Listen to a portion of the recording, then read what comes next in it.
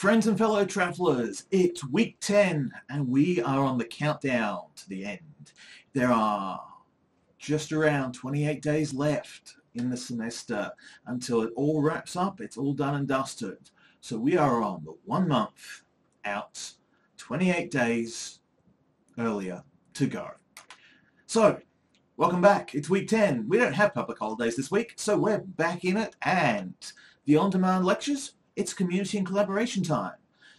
So, for all of you who set out earlier this semester to run a social media platform with the intent of building a community, this is your time to start thinking, how'd that go for you? And have a look at some of the theory, some of the ideas, some of the frameworks we have here to help explain how it worked or maybe how it didn't. Also, the live learning, it's back. Seminars are back on. What we're going to do in the seminars this week is we are all about the rehearsal. So the ePerformance review is coming up on the radar in the, what we affectionately refer to as RDS, real damn soon. And we're going to use the live seminars to run a couple of simulations. We're going to teach you how to use the mindset required for the performance review. This isn't about teaching to the exam.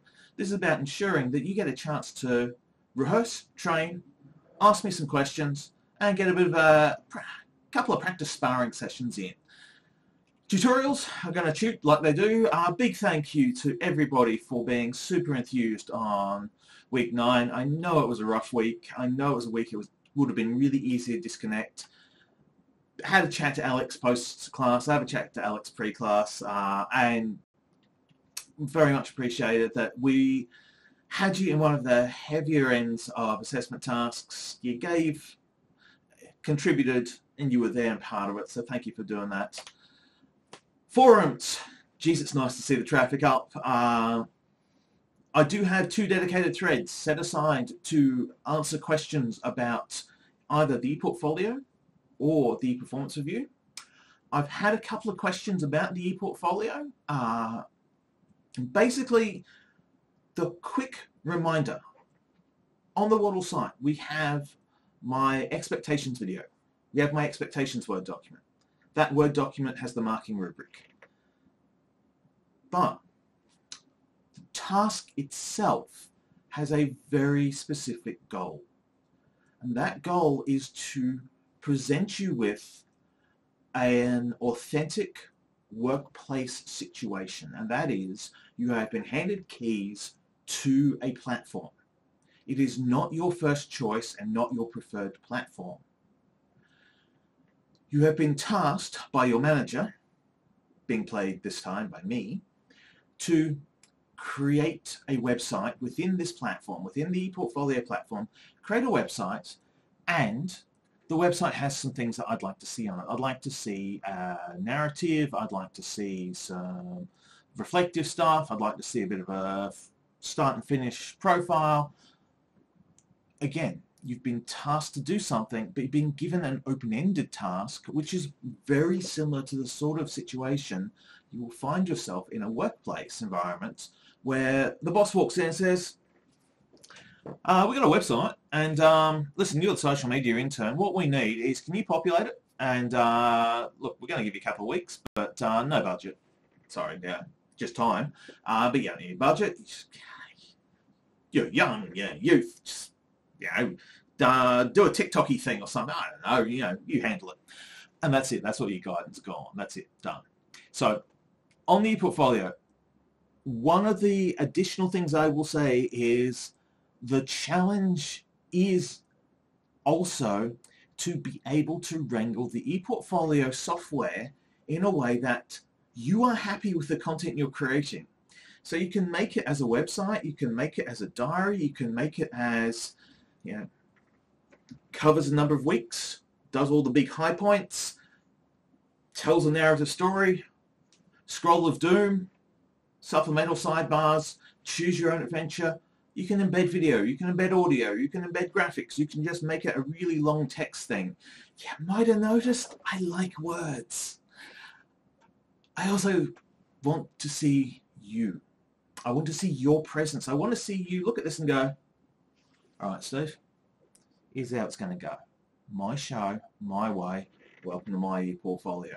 And when I log into that to market and I see that presence, I'm looking for the telepresence. I'm looking for your personality to shine through that portfolio. So that's what I'm after there. And yes, it is difficult because it's worth 40 points. If it was worth less, it would be easier, but it also wouldn't get the job done of getting you to look back on the journey. It's 40 points because it covers from that last moment just before you hit the submit button right back to when you first walked in, when you first logged into the course, logged into the LMS and said, despite everything that's in this Waddle site, I'm staying. Or because everything's in this Waddle site, I'm staying. It's your journey. It's your story. I'd love to hear. And I'm looking forward to this. This is something I'm genuinely... Look, I talk about the hype up things. I talk about stuff. You know me by now that I really do bounce around the place, super excited about stuff. And marketing is one of the reasons I'm in the business, is to be able to work with cohort after cohort of students, doing assessment tasks, giving you feedback, reading the ideas that you've got, and working with you to train up, to skill up, and to be able to say, this is who you are.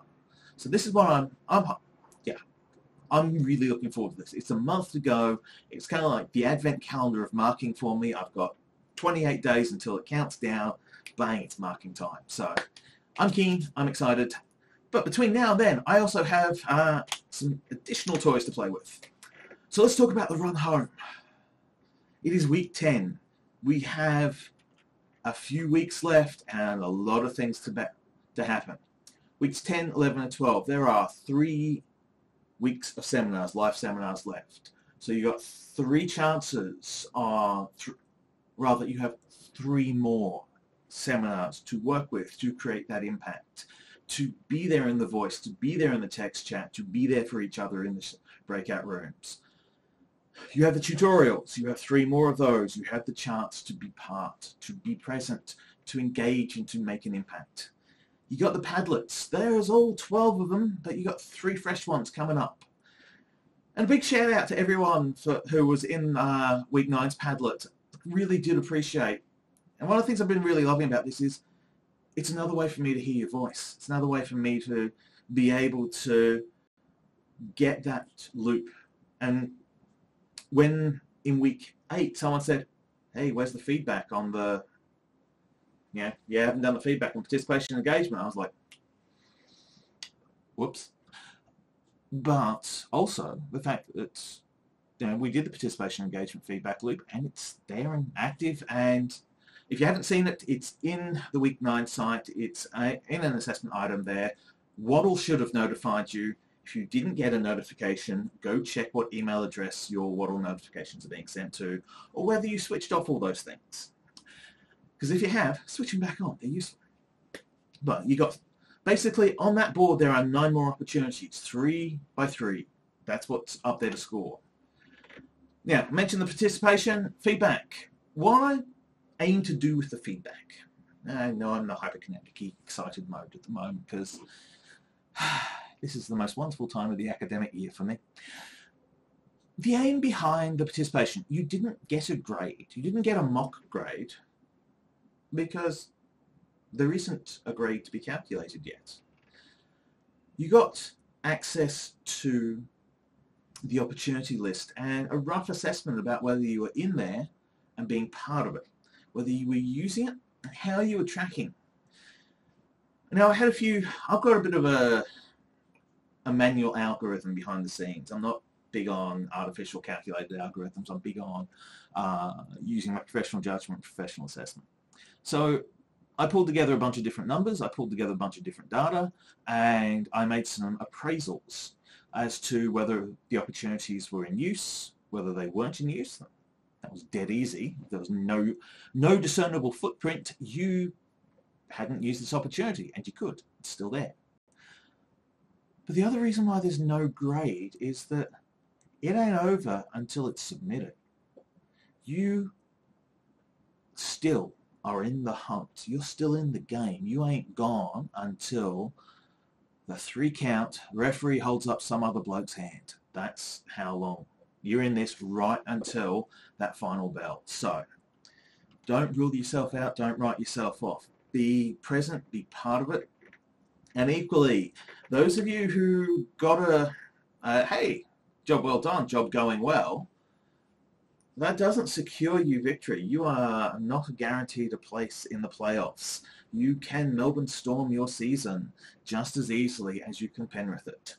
So stay in the game. Stay live. Last DLC round. Get Hype Challenge. Thank you for coming back on board. And yes, I am absolutely thrilled to bits to have loaded up the site, to have seen the Get Hype Challenge go live, to see content coming in. This actually means a lot. One of the things that I wanted to do with this subject, and one of the things that makes e-marketing different to the rest of the places, we ain't standard issue, we know that. We ain't a standard issue course. I'm no econometrics, I'm no management, principles of management. There's a bunch of stuff I've experienced as an e-marketer in my 20 years. There's a bunch of stuff I did as an undergrad years ago, 20, 30 years ago, 30 years ago. And there's a bunch of stuff that I want to give you the opportunity to be able to do. And that content creation, that confidence in being able to pull together some content and chuck it to an audience, that experience, building up those elements, that's something precious. Because that's something I got to do. And I was exceptionally lucky. I was the editor of a student union newspaper back in 1994. I got to learn Photoshop. I got to learn layout. A bunch of those skills are dead now because we're no longer a print medium. But I got to learn, and then I got to be able to move on to those next. I got to be able to go from printing things out and making things from paper into making websites, into making forums, into making videos. I had a chance to practice, to rehearse, and to do things in safe environments where it didn't matter if things blew up, things went wrong, stuff happened. That's what the DLC round, the principle about it is, give it a go because it matters, but it matters in a way that's not going to be high risk. So very, very pleased to have my Hype Challenges up. Yeah, huge thank you to everyone involved. And front-end logos, we've only got a few spaces left. There's only 5 spaces left, I think, including I'm coming back with a front-end logo for the last couple of weeks because I had a couple of images I looked at recently and went, yeah, I want to use those.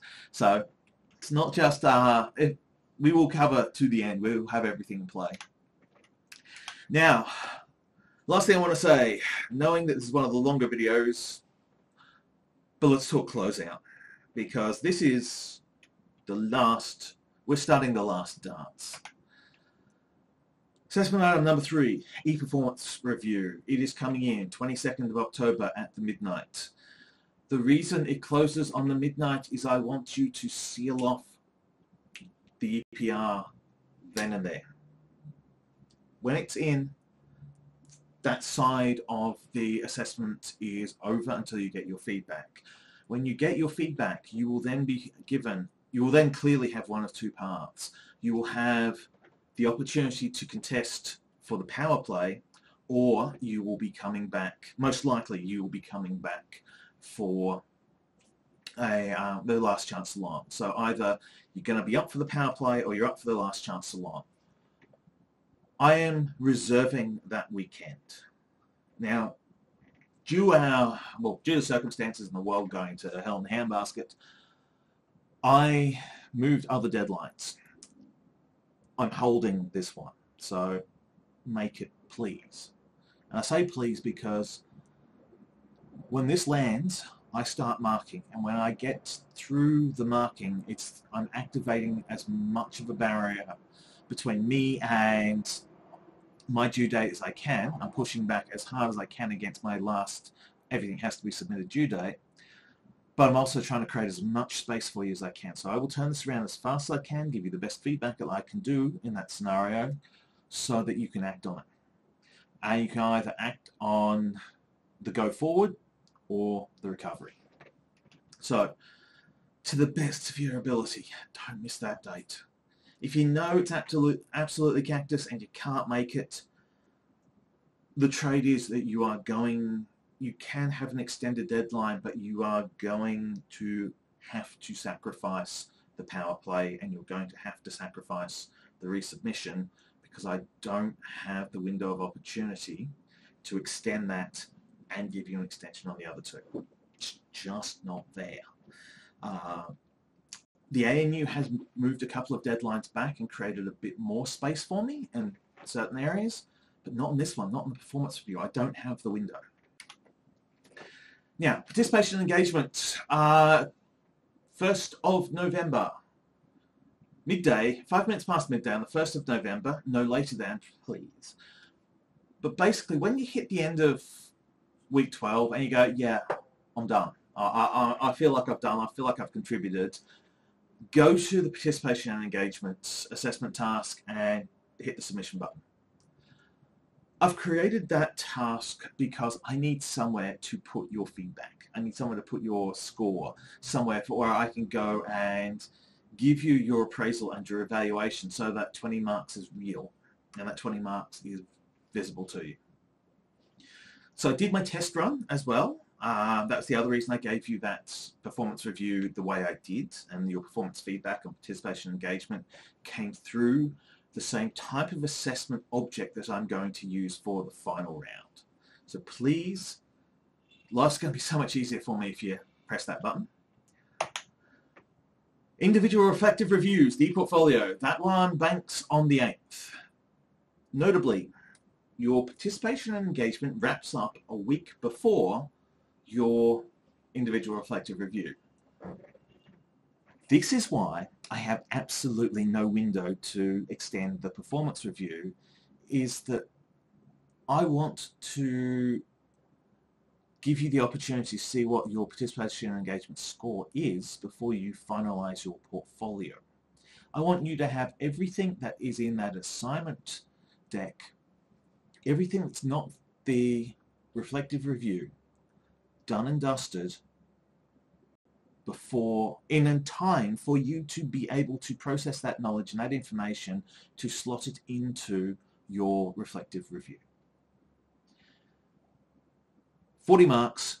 Now, I will spend the Monday fixing the problems that arise, but in advance, I'm going to tell you now, and I'll remind you for several more times, you submit the ePortfolio through Wattle, and there's an assessment item in Wattle that you use to submit. You don't submit it through the ePortfolio because the system's really badly designed, which is why I'm getting you to use it. So, we know that's on the play, we know that's in hand.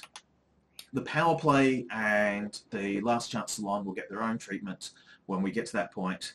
But basically, the important things for us right now is we are on the road home.